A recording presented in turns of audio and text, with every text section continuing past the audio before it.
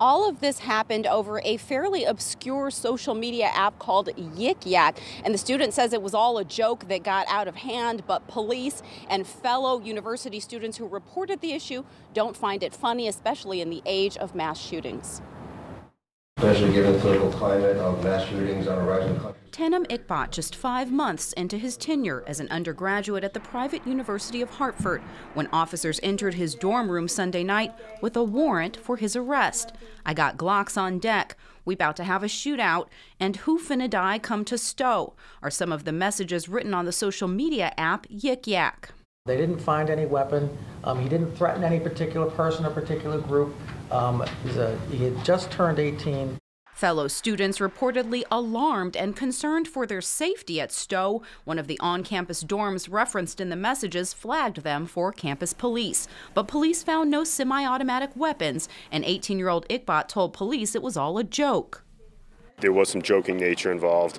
However, we're going to treat them all the same. It's not going to be tolerated.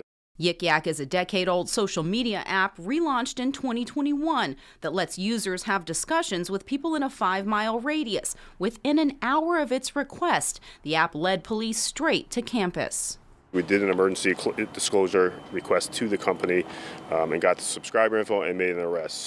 In a written statement, a spokesperson for UHart said in part, quote, "The student has been arrested without incident and has been banned from campus pending conduct proceedings. We take these actions and concerns seriously." Hartford Superior Court echoing the same sentiments Monday when Enkhbat was arraigned on a lone first-degree threatening charge. There were messages about a shootout, that there were glocks on deck, there were other students who saw this on campus. They were alarmed. They were concerned for their safety.